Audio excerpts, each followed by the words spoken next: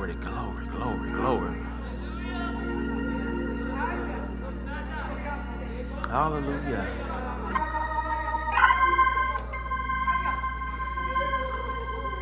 Glory, glory, glory. Numbers chapter 13.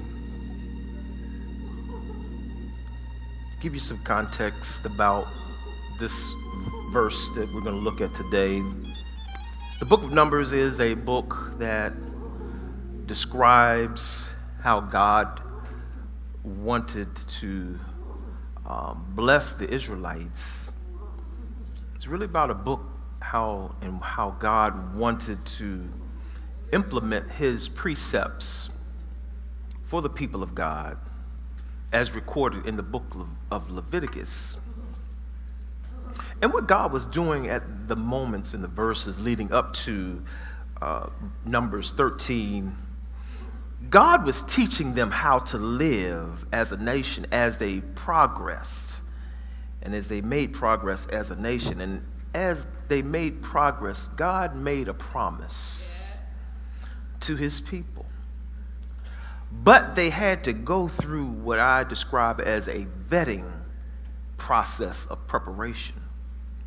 And before the nation could enter into the land, into the promised land, God instructed Moses. I'm just giving you some background. He instructed Moses to send some men into the land to spy out the land, if you will. Yeah. It's interesting. He sent them to a land that was already promised to them. But the goal was for them to possess it. But they had to deal with the problem. They had to deal with the Canaanites.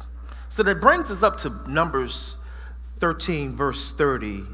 We'll read from the CEV today.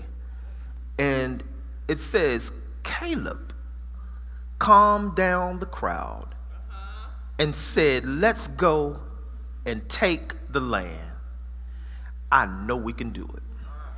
I'm going to stop right there. I know we can do it. That's what I'm preaching about today. I know we can do it. I don't care how big it is. I don't care what they say is what the problem or the issue is. I know we can do it. Why? Because God promised me. If I live right, going Abundant Life Singers, he promised me. I meant to say that for the end, but woo! If I live right, I might come back to it in a minute. Y'all don't hold it against me. But as we look at these verses of this affirmation of faith, the first observation from the text is that God will give you evidence before the promise. That's true. God will give you some evidence before the promise. When you look at how God directed Moses to send the spies, all God was doing was confirming his word that was already released. He told them, send some spies from each tribe to the land that I'm already giving you. I believe I'm in the book. You're in the book, sir. It was not God's purpose or God's plan for them to forfeit. And I'm talking about the first generation, because there were two generations. It was not God's plan for this first generation to forfeit the promise.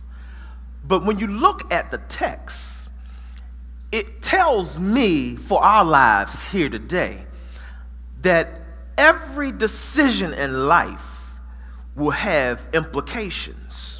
So it's important to trust the voice of God. I'm not talking about Brother Bobo, Sister Junebug. I'm talking about the voice of God. You got to trust the voice of God for every circumstance, everything that you face in your life, every promise, even when it doesn't look like it's going to happen at the right time or at the time that you think. You have to trust the voice of God. And that's where they failed when they came back. We look at the text, and Caleb was one of the ones and said, I know we can do it. I want to share with you that the next thing and the next place that God is taking many of us, it is attached to your obedience. It's attached to your yes to God. It is attached to your response. And for many, it's going to be how quickly you respond to God. Because as we all know, sometimes we're a little bit slow. How many witnesses do I have? Some of us are a little bit slow, and because we say, we go back and forth. But God, you didn't really say that. God, I know you're not going to bring me into this. Yeah, he did. That's why you got to trust the voice of God and not the voice of the enemy. Because the enemy will lie to you every time. And I'm talking about sometimes the enemy is the enemy into you.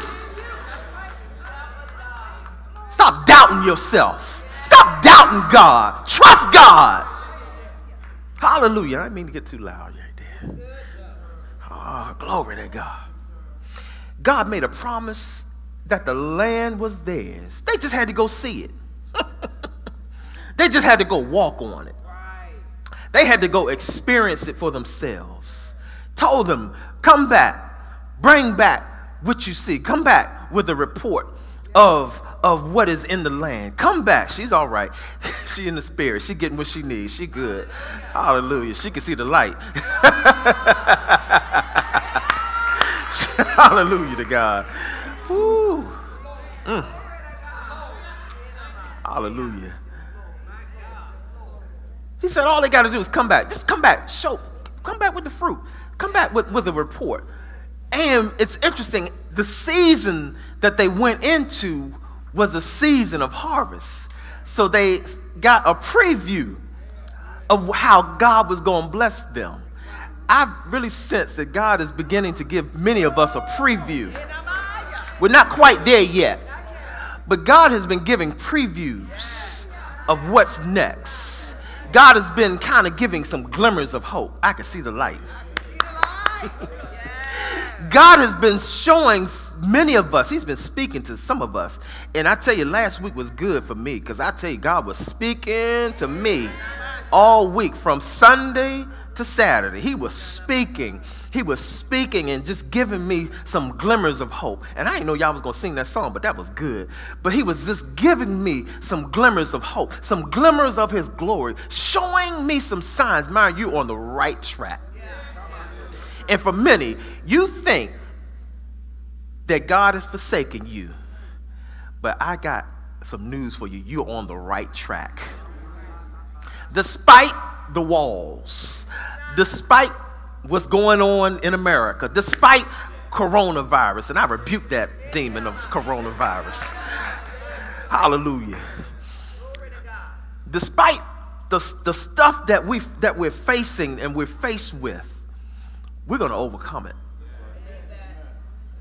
Glory to God. Say, I'm going to overcome it. Hallelujah. God made a promise. It was occupied, but the territory was already theirs. All they had to do was follow the pattern to overtake their enemies. For some in this season, in this year of maximum results, you're going to see maximum results as you move in the direction that God is taking and calling you. And for some, this is a year of change. This is a year of restoration. And for some, it is a year of restoration in relationships. For many, it's a restoration in your connection with God, because as I could see around here, there's a lot of believers in here on the day. But there's some in here who believed once, but then stopped. I declare that this is a day of reconnection of your faith. Despite what you have gone through, despite some of the isms of relational stuff that we've gone through, I declare that this is a day of reconnection. Here and here. Did y'all hear what I'm saying? Here and here. You can't connect with God when you don't connect here. That's out of order. How can you say you love God, but then you don't love your brother or your sister? I think I'm in the Bible. Glory to God. I don't know how that got into... God will give you evidence before the promise, but that was a word for somebody. Glory to God. What I was trying to say was, as God allows you to walk, as God allows you to move in strategic places and areas of your life, I think what God is saying for many, you need to continue in the direction that I'm calling you into. Continue in that direction. Continue in that vein. Keep going. Make sure you follow the formula. Make sure you follow the strategy that I'm giving to you for your life in this season. Because, you know, sometimes the strategy changes. The strategy, it changes because you face a different enemy. And the enemy, he camouflages himself. And you be looking like, well, it looked like that, but the enemy changes on us. That's why you got to pray in the spirit and say, God, give me wisdom. Hallelujah. Help me to deal with this the right way. Hallelujah. We need the power of the Holy Spirit. Glory to God. All right, let me move to the next observation. The second observation is that what you see is a matter of perspective. What you see right now, it's a matter of your perspective. What do I mean by that? You can either see it your way, or you can see it God's way. Those are the two opinions that matter. Well, there's only one opinion that really matters the most, and that's God's opinion. I want to say, just because it looks hard, don't stop. Don't give up. If God has called you to it, if God has prepared you for it, he's going to bring it to full fruition. That means he's going to make good on the promise. Ooh, there is some promises that I'm standing on, even as I'm preaching to y'all. And I think I got a few witnesses that can identify with me that you got some promises before God that God has shared with you. Hallelujah. There's some promises that are yet to be fulfilled. Don't do like the first generation. Get the evidence. Look at it and say, look, it looked good, but I can't, we can't do this. They bigger than we are. They looking at us, and we look like grasshoppers.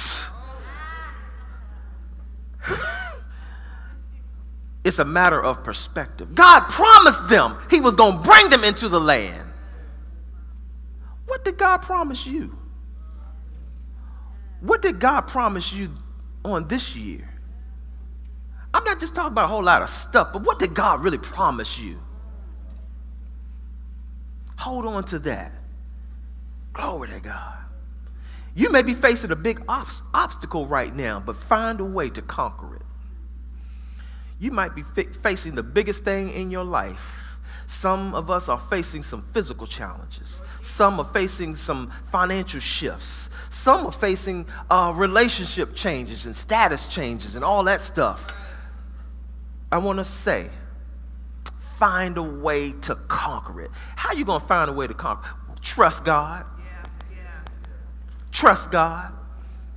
Don't be so quick to give up because it doesn't happen at your pace. Don't be so quick to stop. Don't be so quick to stop consecrating. Whoa, Lord.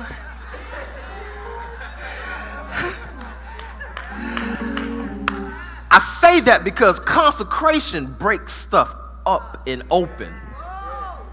It releases us into another realm of the spirit. And for some, we gave up so quickly.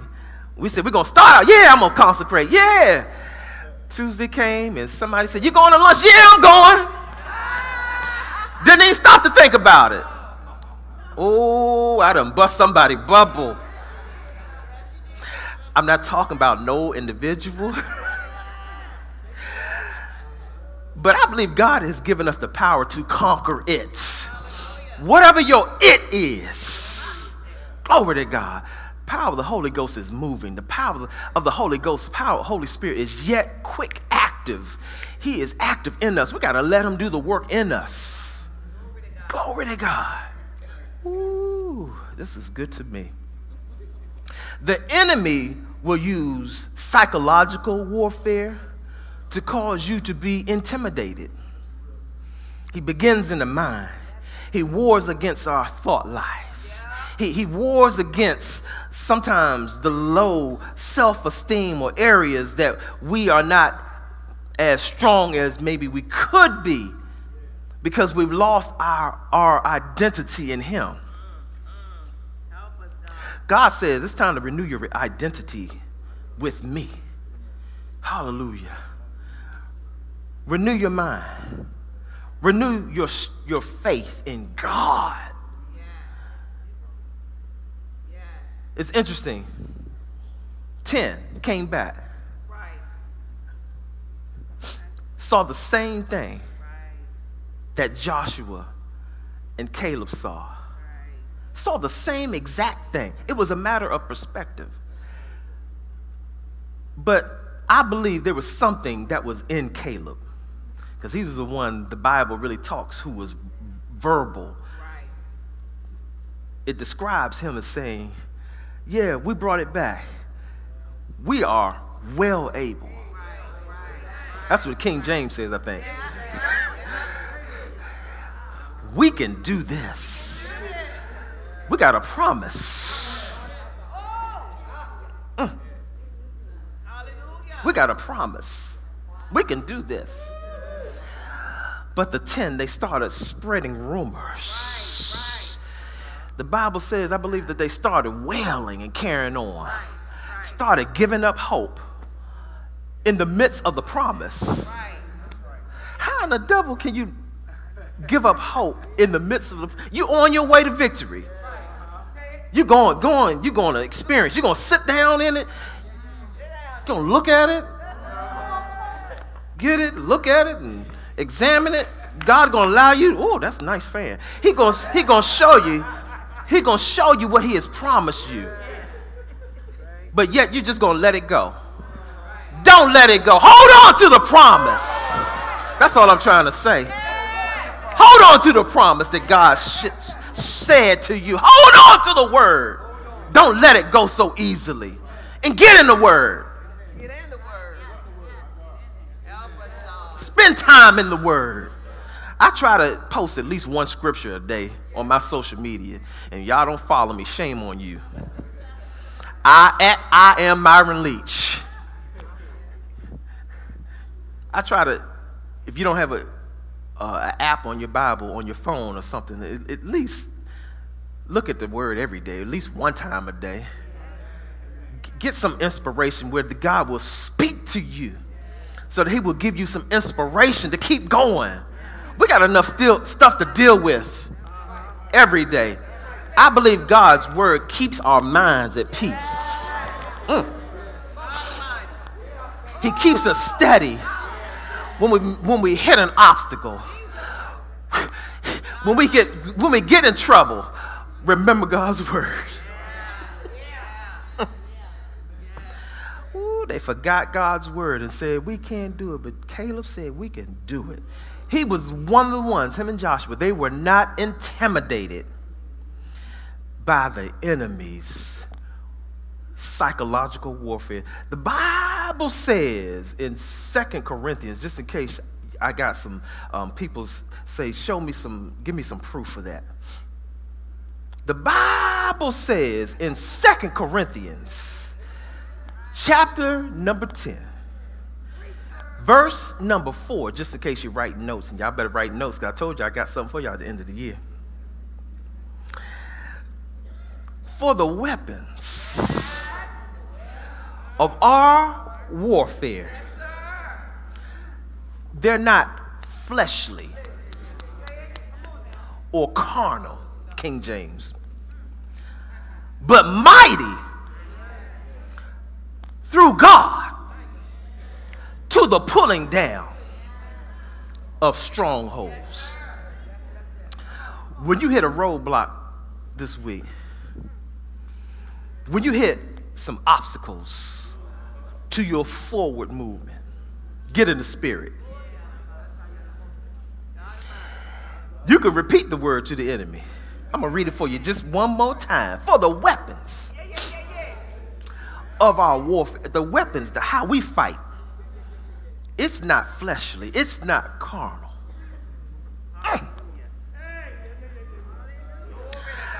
I'm going to say it one last time. Somebody get in the spirit. We need Holy Ghost.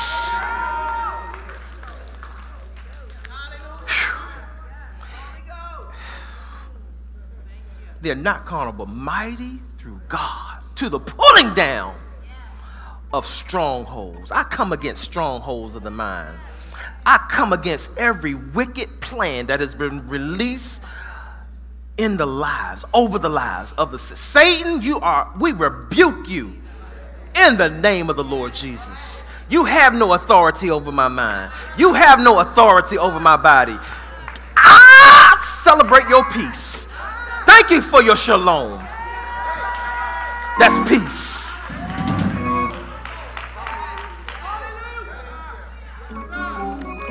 Ooh, but mighty to God, through God, to the pulling down of strongholds. The last observation that I need to share with you on today is that when God makes a promise, he's committed to make it happen. I could dance right there. When God makes a promise, he's committed to make it happen. Joshua and Caleb, they knew somehow God was committed to make it happen. But somehow or other, the other 10 didn't think that God was committed. And they paid, unfortunately, the ultimate sacrifice. The Bible says that over 2 million people did not enter into the promised land. Go back and read your Bibles. I think I'm about right. About 2 million. It probably could have been plus or minus a little bit, but we're just going to round off. About 2 million people forfeited their promise. You know what? I'm not going to be one of the ones who will forfeit God's promise over my life. God made me a promise that I would have good life, that I would have long life. And the same thing goes for you. Yes, you might be experiencing some challenges in your body. And Tamika, we're going to pray for you, and I speak life to your body even now. Yeah, you are facing a big wall right now. But I declare by the power of the Holy Ghost that you're going to come out on the winning side of this battle. Hallelujah. Yeah, the enemy, I rebuke the enemy in your mind that is trying to tell you that this might be the end. We're going to take might out of the equation. You're going to win. You're going to survive. You're going to be a witness of God's glory and his healing in the earth. For people who thought that there was no hope, you're going to be a witness. Hallelujah to God. She's going to be a witness for some of us that God is able and is willing and is committed to make the promise sure. All he needs is one witness. Sometimes he'll use two. I see one right there. Many of y'all don't know. I was one of the ones who was there. The doctors, I'm talking about you, came and gave a report. And some of y'all know, said that it don't look good right now. But over the course of several days, God said to this vessel, your time is not yet. There's more work for you to do. I'm committed to make you another vessel. I'm committed to show that my power still reigns.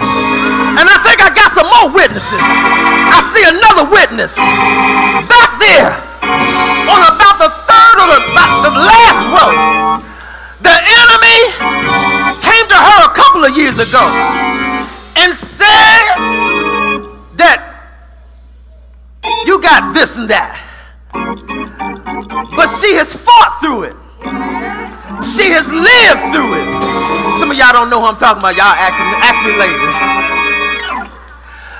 But all it is an indication that when God makes a promise to the righteous, you will live. He'll help you get through your obstacles. He'll help you get through your process. He'll speak life to your mind. He'll speak life into your spirit. And I speak life to your spirit. I speak life to your mind. Hallelujah. You shall win your battle. Look at your neighbor and say, neighbor, we can do it. Neighbor, you can do it. Neighbor, we can do it. Because God is strengthening us. I can do all things through Christ that gives me strength. He's committed to make it happen.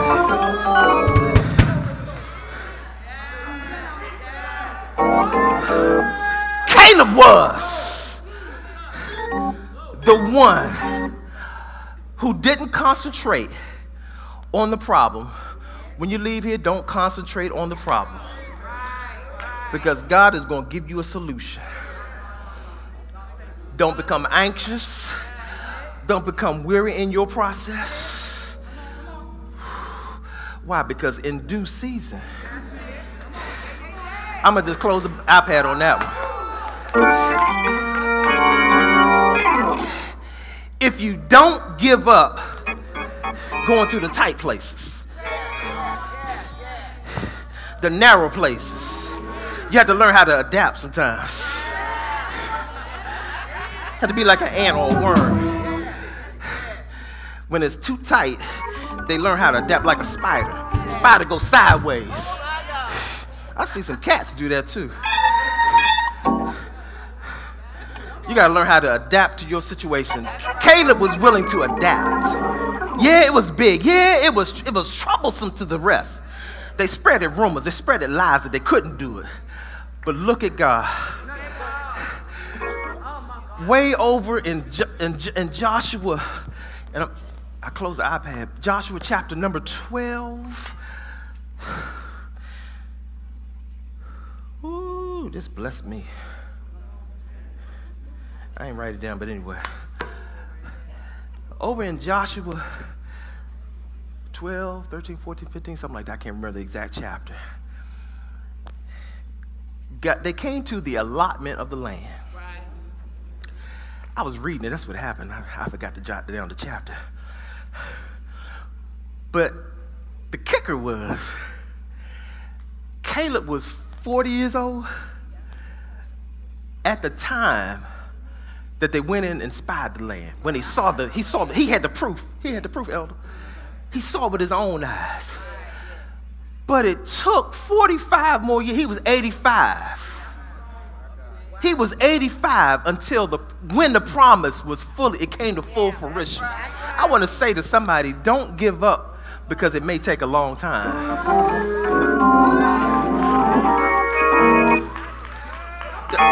Joanne, don't give up because it looks like it's going to take a long time. Me and Pastor C, we engaged in the process.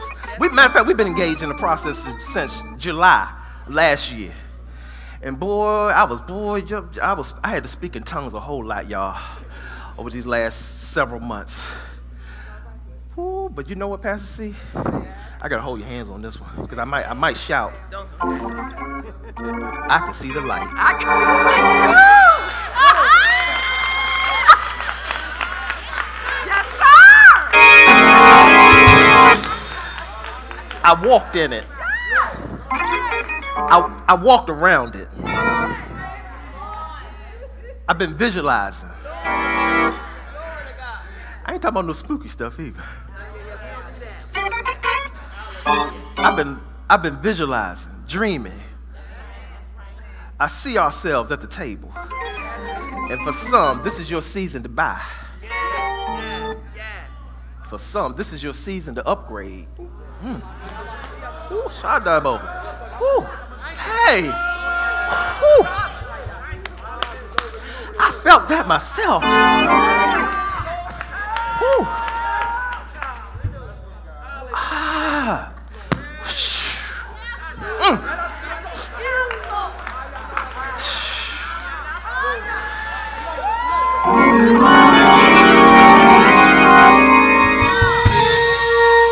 This is a season for some that you've been moving in that direction, but you stopped because they said no the first time. Don't take no for an answer. Work on your stuff. For some, you just need to get your credit score up about 50 points. I said 50 points. For some, it's about 100 points. You got to do a little bit more work. But I sense a time and a season of renewal, upgrade, restoration for the people of God. Come on, y'all, let's stand. I know we can do it. I know we can do it. Ooh, glory to God.